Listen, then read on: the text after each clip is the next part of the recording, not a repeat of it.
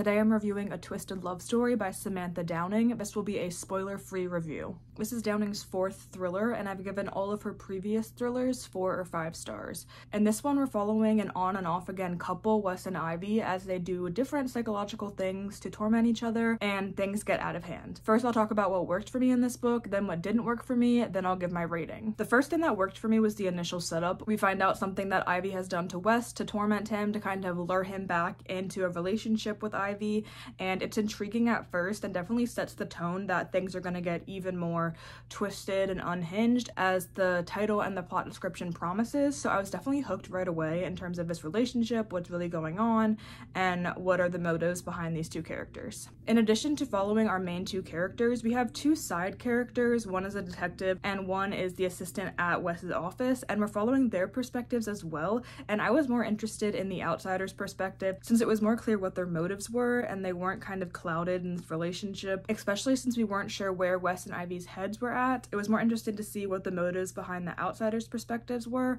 and it seems like they were a little bit more rooted in reality instead of delusion. However, we really didn't get to hear that much from Bianca and the detective as I would have liked. It was definitely the Wes and Ivy show. Most of the page time was focused on Wes and Ivy. And then the third thing that worked for me was this highlighting of abusive relationships, what that might look like on the surface, and definitely promoting healthy relationships and promoting people who are doing the work, particularly the detective, in spotting people that are in abusive relationships and what that work looks like behind the scenes. So those are the 3 things that worked for me. Now moving into the things that didn't work for me, this book was unfortunately pretty boring, and I think the weak pacing and weak characterization are what contributed to that. Our 2 main characters were quite childish. It wasn't fun being in their heads and seeing them get roped back into this relationship. It really felt like we were just following immature college students who were in their very first relationships, not people in their 30s adults. And so it wasn't really enjoyable. I think it would have been more enjoyable following these immature people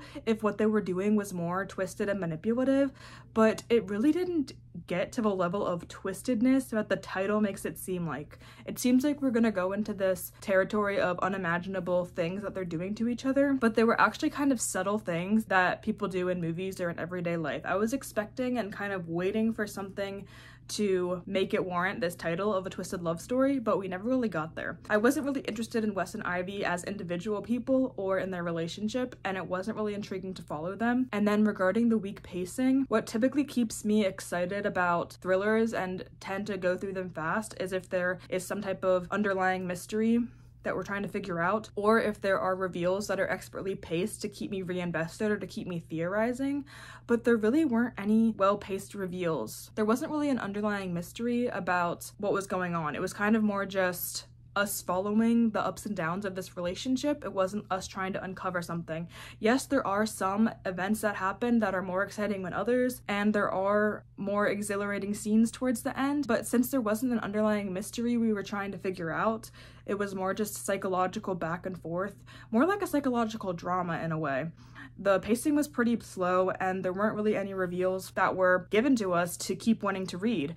So I was pretty bored during this, and the main reason that I kept reading was because I thought we were going towards somewhere really exciting, such as in Downing's previous books, where she's had some pretty vindictive character twists at the end, particularly in He Started It. I remember that ending very vividly, and particularly For Your Own Good and My Lovely Wife. I really enjoyed rooting for these main characters who were evil because it was leading up to somewhere, but in the case of this one, I didn't really have those elements like I did with her previous books. So it kind of felt like we were going back and forth in a cat and mouse type thing of like, okay, what's Wes gonna do this time? What's Ivy gonna do this time? They're just doing different things to each other to mess with each other, but it didn't really feel original or like we were leading anywhere.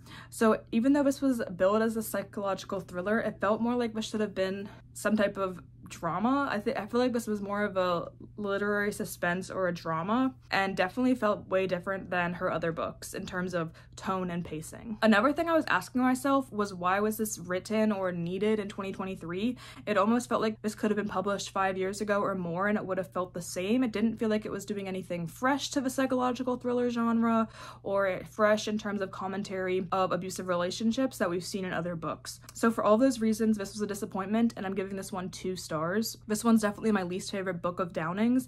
My ratings for Downing's books would be For Your Own Good, My Lovely Wife, He Started It, and then A Twisted Love Story. Tell me in the comments your thoughts on this book, and I'll see you in the next one. Bye.